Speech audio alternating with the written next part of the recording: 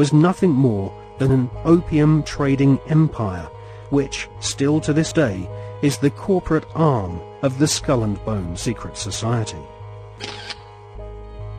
William Huntington Russell had travelled in Germany during his student years and was befriended by a disciple of Adam Weishaupt's Bavarian Illuminati. Upon returning to the USA in the early 1800s, Russell used some of his family's opium wealth to fund the building of the tomb at Yale University. Russell initiated several of his fellow classmates, including Alphonso Taft, who would go on to become the Secretary of War and ambassador to Russia. Alphonso Taft's son became President of the United States, and so a time-honored tradition of hereditary membership of the Skull and Bones Brotherhood of Death was begun.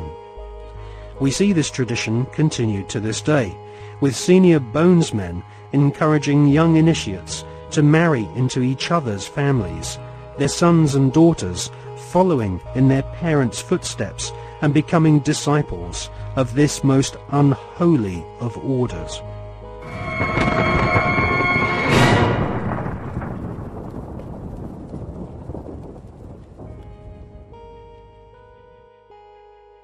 In her fascinating book, American journalist Alexandra Robbins claims to have unearthed a Skull and Bones plan to dominate the world. One can't help recognizing the fact that in the 170 years since the formation of the Skull and Bones Society, it has members in the most influential jobs all over the world. New initiates seem to fall effortlessly into high-paid jobs within banks, media organizations, government agencies, and huge corporations which earn vast profits from government defense contracts. Some researchers claim that all members agree to tithe their wealth over to the society, thus ensuring that their offspring will become future initiates of the Brotherhood of Death. The Skull and Bones Brotherhood of Death recruits members from America's billionaire aristocracy. Multiple generations of the Bush family have taken part in sick satanically inspired rituals along with members of wealthy families who are behind some of America's most famous brand names. Based on the rituals of the German Bavarian Illuminati, the Skull and Bones have approximately 900 members worldwide.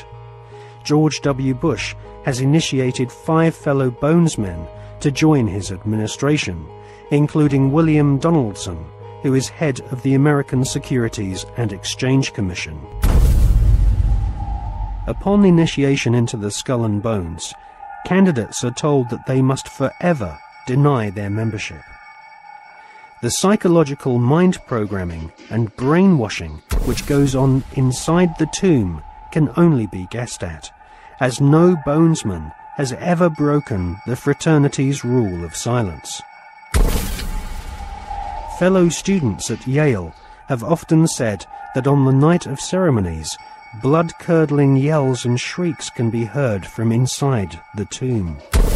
Some say the initiates are forced to wrestle in mud and are even beaten.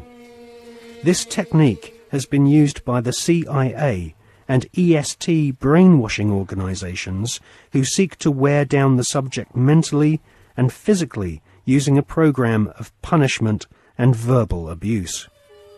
Once the will of the candidate has been broken, and they have divulged all their sexual secrets to the elder bonesmen, they stand naked and are reborn in a mockery of a Christian baptism, with elder bonesmen dressed as the Pope and the devil conducting the ritual. Ron Rosenbaum is a journalist who writes for the New York Observer. He secretly filmed an initiation ceremony from the top of a building near the Skull and Bones headquarters. Members of the order dress up as the devil, the Pope, and a kind of Don Quixote character.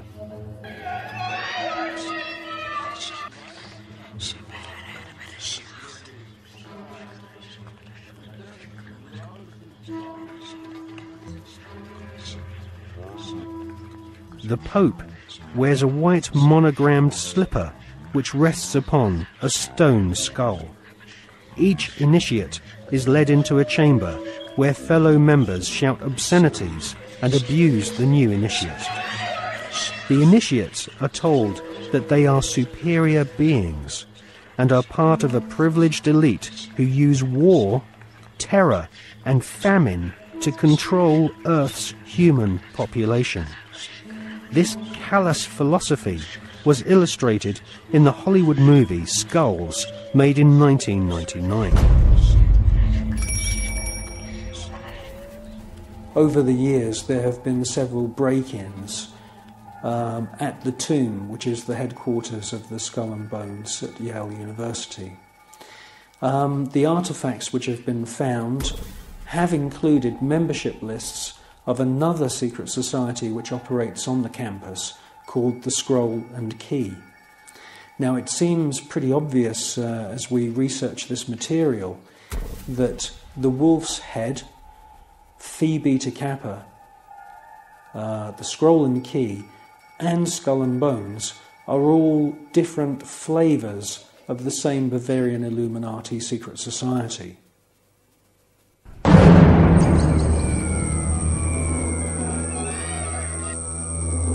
One by one, each new member is thrust to his knees and bows before the devil. A naked woman is ceremoniously assaulted with a dagger. The devil lays each initiate into a coffin, and a ribbon is tied to their genitalia. Everyone is encouraged to divulge their entire sexual life history whilst masturbating. With all their innermost secrets known to the other Bonesmen, the new initiates are threatened with blackmail if they ever reveal the secrets of this Masonic order. At this point, they are dressed in long robes and rechristened with their occult names. The Don Quixote character taps each member on the shoulder with a silver sword and proclaims, "By our order, I dub thee Knight of Eulogia."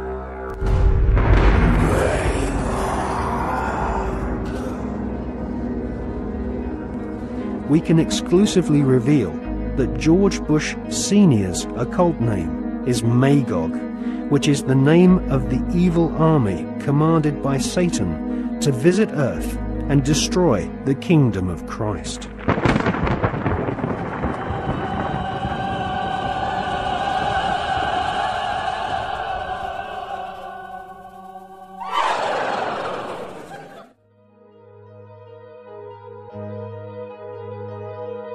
The American Ivy League colleges each have their own branches of the Skull and Bones Brotherhood of Death, indoctrinating the children of America's elite families who go on to become the captains of industry, banking, law, military, and the media. The epicenter of this elite cabal is Yale University. The last 3 presidents attended Yale, as did the terrorist expert Paul Bremer III, who governs Iraq for the Bush-Cheney Skull and Bones elite. Members of the Anglo-American Illuminati network also share the same philosophy. They believe in a single, all-powerful superstate, which is governed by a single world leader. If the Illuminati were successful, and their dream would come true, it would be a virtual hell on Earth. That is what the New World Order is all about. It's a living hell. It's Orwell's worst dream and nightmare.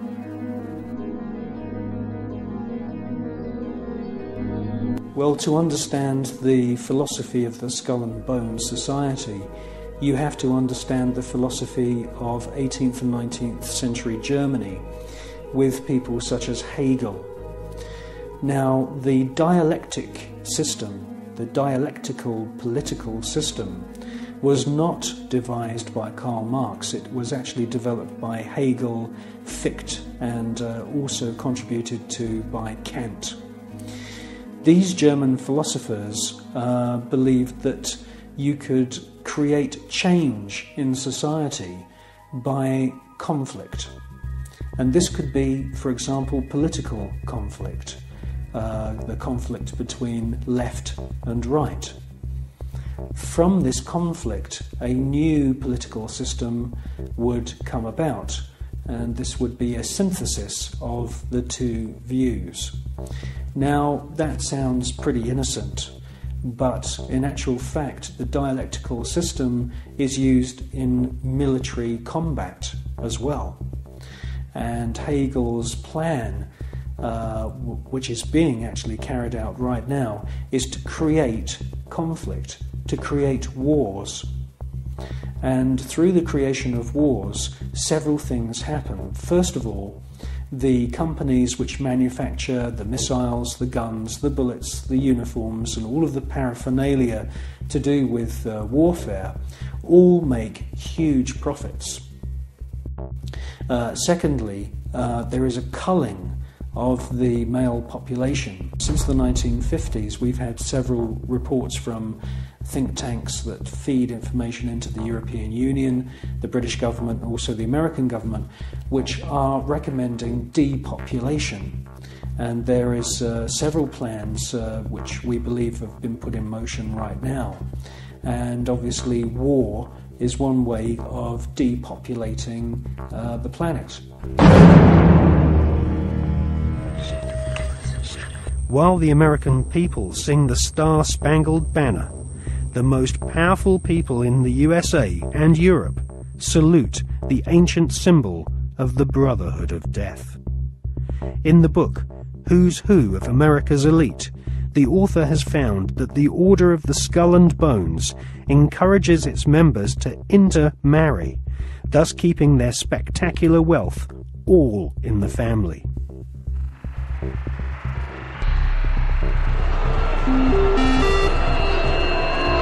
Good evening.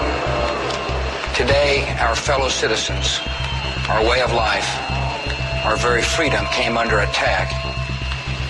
America was targeted for attack because we're the brightest beacon for evil and the very worst of human nature.